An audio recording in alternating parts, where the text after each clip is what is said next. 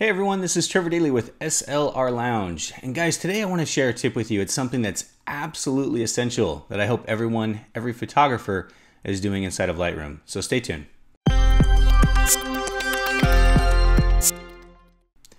All right guys, so the one absolutely essential thing that you should be doing in Lightroom is incorporating the metadata settings into your photos on import. However, here's one other little tip to this. There's a way that you can really market yourself well if you just add one additional metadata tip, and I'll share that in about 2 minutes. So let me explain what metadata is, and then I'll share the marketing tip with you. So basically, if I were to come in here and go into Lightroom on import, okay, so when I import photos, I want to make sure that this setting right over here that says apply during import is selected and that I have metadata turned on. So when I come over here, I want to choose one of these metadata settings. Now, obviously yours aren't going to say Trevor Daly or TD Caption because these are ones that I set up. So let's just show you how you set one of these up real quick. So if I hit new, I come over here and I call this preset whatever I want. So let's just call it new Trevor, whatever.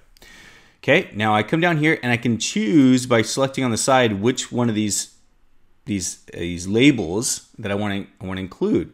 Now, obviously, if I come down to the bottom here, this is super important where the creator is. So I want to include my information, Trevor Daly. I want to include my city, my country, my phone, my email, my website, etc. So people know if they see that photo somewhere, they can see the metadata settings by looking at the info of the photo, and they know how to get a hold of the person who made the photo, right? So, I mean, a watermark is one thing, but including that information, including your email, your phone, and so forth, allows anyone who maybe wants to use it for commercial purposes or what have you to be able to contact you, okay? That information is right there. Now, that's great. That's still not the marketing tip that I want to share with you yet.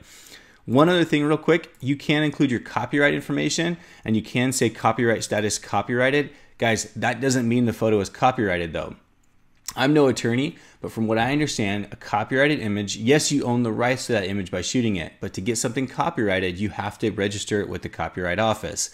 Now, you don't have to do that with every shoot. You can usually send 75,000 photos in every quarter or every 6 months or what have you, but that's how you actually get your images copyrighted. Yes, you own the rights to the image, but it's not copyrighted until you copyright it with the US office or your country's office. So now let me go. Now, of course, again, I don't want anyone disputing what I've said. I'm no attorney, so if you guys know better, definitely let me know. But that's how I understand it. Now, here's the marketing tip. Here's the one thing that I want to make sure that every photographer is doing. And that's right here where it says caption. Caption, what that means is when your clients upload those photos to, let's say, Facebook, for example, in the caption of the photo, it's automatically going to say whatever you type here. So if I put photo by Trevor Daly Photography, and then here's the tip, guys. Here's the best part. I'm going to put in parentheses, I'm going to put a link to my website. Right there, I just created an active link that every time those clients share those photos, that caption is going to include an active link right to my website. So on Facebook, for example, the caption of the photo is going to have a link right to my website. So their clients, or excuse me, their friends, if they see those photos and they're like, wow, these are amazing, I want to hire this guy, right then and there, they can click on my website, go right through and find me and be able to contact me that way. So it's a great marketing tip, and I'm surprised how many photographers forget to do that.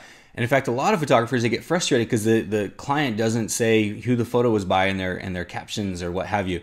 Well, here we're doing it for them. Now they can, of course, go in there and erase that caption and select whatever they wish when they're uploading to Facebook, but it's automatically going to put that there. And what I found is a lot of clients, if they have a caption they want to include to their photo, they'll just put it right before what I've said here, a couple spaces, and then they'll just leave whatever I've typed in, leave it there. So guys, use that. Now, one last thing, if you've already imported the photos and you want to add this caption to your photos after they're already in Lightroom, let's say you just want to go through your whole catalog and add it to every single photo. Well, all you got to do is choose whatever collection you're working on, or the whole hard drive if you wish. Choose a photo and hit Command A for on the Mac or Control A on the PC to select everything.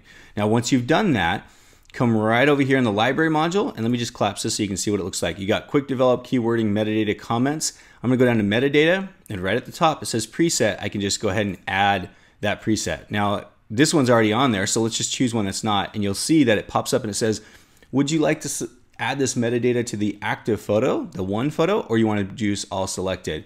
Now, of course, you're going to want to choose all selected. It will then suck those settings or apply those settings right on top of your photo, and you'll have that caption included as well. So guys, take advantage of it. It's an amazing marketing tool. It allows you to have a link right to your website, and you're going to find that you're going to drive traffic there a lot more by having that available on every single photo. So please take advantage of it. Like I said, it's essential. Thanks so much for watching, guys. Hope you enjoyed it, and we got a lot more of these tips coming real soon. So stay tuned, and if you have any questions, definitely holler at me. I'd be happy to help you out. Thanks again, guys. Take care.